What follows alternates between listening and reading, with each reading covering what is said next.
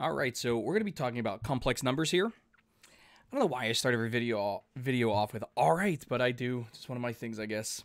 So, complex numbers. We run into complex numbers when we try to solve quadratics where there's a non-real solution. So, let me show you an example here. I'm going to show you an example of a problem that we've seen before. Okay, so we have x squared minus 16 equals 0. And if we notice, this is difference of squares. So we could factor if we wanted to. X plus 4, x minus 4. And then set each factor equal to 0 using our zero product property. And then we can solve each one of these little linear equations for -4 and 4 respectively. However, the question becomes, how do you solve this? Okay, x squared plus 16. Well, if you notice, if you think about our rules for factoring, all right, and that, more importantly, that factoring flowchart. All right, so if we look at this factoring flowchart, notice binomials, you know, in the middle of your screen, perfect squares, and then this sum that I'm looking at, it's kind of hard to see it. I don't know why it's not letting me. Oh, well, it doesn't matter. So right here is the word sum, okay? If you follow to the right, it says, does not factor. X squared plus 25 equals prime. Well, what that really means, okay, is that although it does not factor, that doesn't mean there's no solutions to it. It just means that the solutions are complex, okay? So we know x squared plus 16 equals 0 does not factor. However, we can use our square root property to say, well, we're going to subtract 16 from both sides. That will yield x squared equals -16. And then if we take the square root of both sides, and remember, anytime you take the square root of both sides, you have to include plus or minus. On the left-hand side, you're going to get this plus or minus negative square root of 16, okay? Now, the negative square root of 16 is a complex number. In fact, if you tried to put this into your calculator, let's get our calculator here out. So if you tried to plug this into your calculator, let me just clear it out. Square root, -16. Notice you're going to get a non-real answer. In fact, this is error, non-real answer. And that's because the answer that we are looking for does not exist in the real number system. What we're looking for is a complex number. So, by definition, I is equal to the square root of -1. Now, if we know that, what we can do with our plus or minus the square root of -16 is we can separate that as -1 times 16 underneath the radical, which means we can break it apart. Let me write that better. We could break this apart. And then finally, we can simplify this accordingly. First, we know the square root of I, or the square root of -1 is I. And the square root of 16 is 4. So this would be plus or minus. So x equals plus or minus 4i. And that would be the solution to this problem, okay? It's just a non-real result. It's a complex number. So in general, a complex number has the form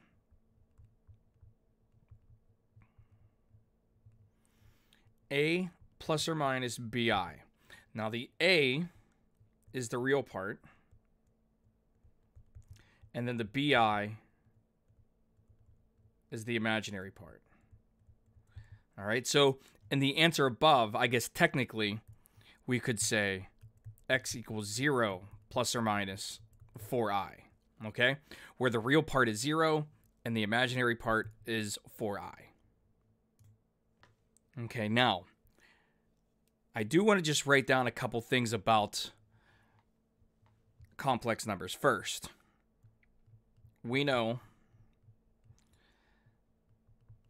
the square root of -1 equals I, okay?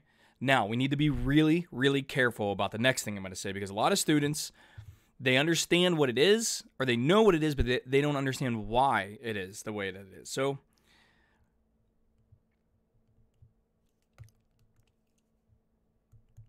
I squared equals the square root of -1 times the square root of -1. Okay?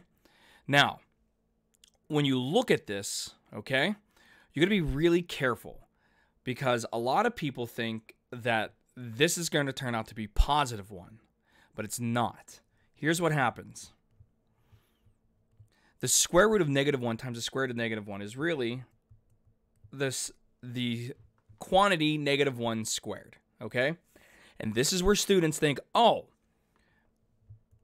I'm going to write this. This is where students think, oh, well, this is going to turn out to be the square root of 1 because -1 squared is +1, and then the square root of 1 is 1. And this is completely incorrect. Completely incorrect. You never, ever want to do this. You got to go back to the basics of mathematics. Now, what I mean by that is this. Remember, the radical symbol, all that means is that you have a fractional exponent of 1/2. Okay? And according to the rules of the order of operations, you do parentheses first, exponents second. So notice what we have to do here is we have a power rule. We need to multiply the exponents, and that will yield us quantity -1 to the first power. So I squared equals -1. Now, let me just recap real quick. I equals I, which is the square root of -1, okay? I squared equals -1. You can use these two to find any exponent of I, all by knowing these two. So I to the third is really I to the second times I, which is going to be -1 times I, which is -I. And then I to the fourth is I to the second times I to the second, which is going to be -1 times -1 equals +1. So, just to clean this all up, I equals I squared equals -1, I to the third equals I to the third equals -I, and then I to the fourth equals +1. And this process will repeat over and over again. So, in red, I'll do the next 4, and you'll see how it works. I to the fifth is I to the fourth times I. But I to the fourth we know is 1 times I, which equals I. So do you see how it equals I again? Now, I to the sixth is going to be I to the fourth times I to the second. And notice on the left-hand side, we already have I to the second. So we can deduce that this is going to be -1. I to the seventh is going to be I to the fourth times I to the third, which is going to be -I. And then I to the eighth is going to be I to the fourth times I to the fourth, which is +1. See, what's happening here is this. In blue, coming down this column, you always have I to the fourth. Now, in yellow, notice I to the second, I to the third, and then I to the fourth. So you can figure out whatever exponent of I you have, and you can figure out exactly what it's going to be very quickly. The key, honestly, is right here. Every multiple of 4 will be +1. So if I asked, what does I to the 23rd equal?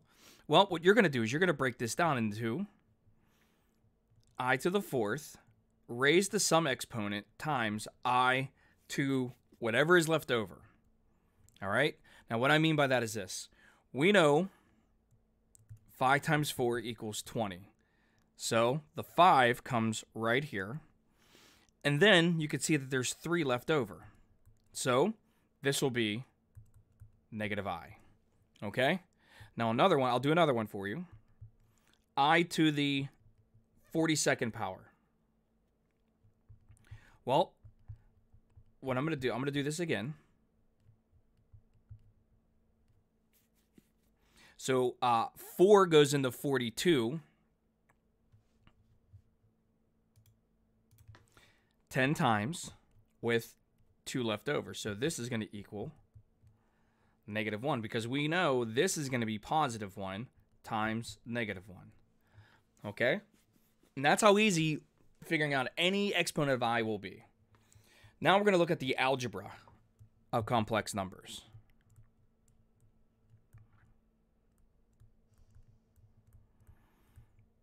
All right, so the first two we'll look at, and I'll do an example of each, would be addition and subtraction. And this is really easy. The key, you will combine the real parts, and then you will combine the imaginary parts. Okay? So an example would be something like 3 minus I minus 2 plus 4I. Okay? First thing we're going to do, we're going to distribute the negative. And then we just combine the real parts, and then we combine the imaginary parts. 3 minus 2 is 1. Negative I minus 4I is going to be negative 5I. All right, there's that example. Okay? Pretty straightforward, like I said. Now, excuse me, we can multiply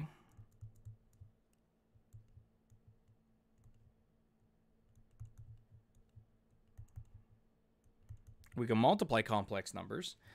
And in a way, you already know how to do this. Okay? I think the easiest thing to do is just use your distributive property. So we're going to get 2 plus 2i when we distribute the 2. And then when we distribute the 3i, we're going to get plus 3i plus 3i squared. Now, the key to this is first just rewriting it and then simplifying anything we can. And notice that I squared is going to be -1. So this would be 2 plus 5i plus 3 times -1, which is going to be 2 plus 5i minus 3. And 2 minus 3 is -1 plus 5i. All right, so that's how we multiply with complex numbers. The difficult part is dividing, because we got to remember